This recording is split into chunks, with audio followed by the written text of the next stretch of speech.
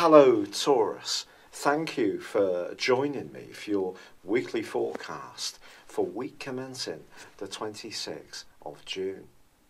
The passionate side of your nature is certainly going to be to the fore this week, but it might be about your ideas as much as any other issue.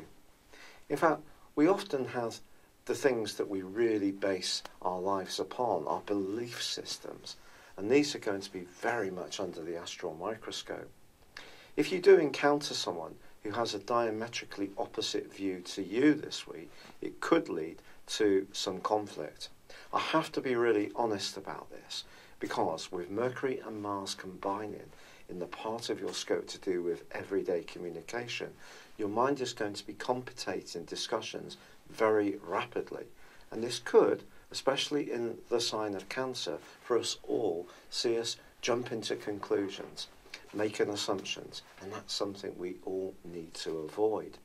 But in your case, it could be something much bigger, something that's much more important to your future.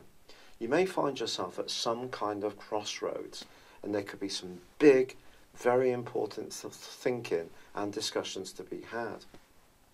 It's possible you may even be talking to some kind of advisor or legal counsel, particularly over an agreement, or if it's not gone so well, resolving a difference with someone.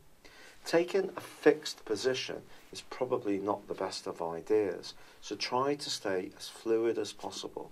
Keep the lines of communication open, for diplomacy is going to be very important. In fact, the first 2 days of this week, you could have a fantastic connection with someone who really appreciates your enlightened way of looking at something.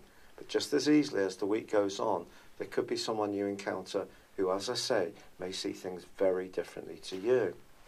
I think what we all need to remember this week is that everybody is entitled to an opinion, and just because it's different to us, it doesn't make them a bad person. It may make them someone we don't want to hang out with, but at the end of the day, they are entitled to that view. So I think the mantra for you this week is agreeing to disagree. That can be a very useful way to approach things. Now, by the end of this week, there is also a quarter moon. And this is a quarter moon which is just encouraging you not to try to pack in too much to the weekend as this week draws to a close. Give yourself some priorities. Focus on those first, and that will mean that you're spreading your energy less and being much more purposeful in what you can try to achieve.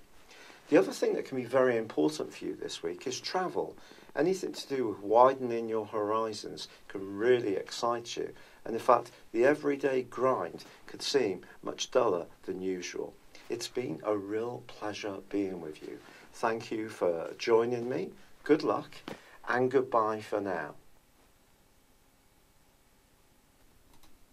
Hello, thank you so much for watching my video. I'd love you to join me at my Horoscope Ace app. You can find this at www.horoscope-ace.com. You can use it through Android, iOS, Apple or Facebook.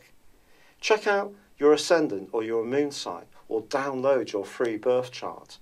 There's all your favourite videos, plus there are daily, weekly, monthly and yearly horoscopes for general, love, Chinese and Indian astrology.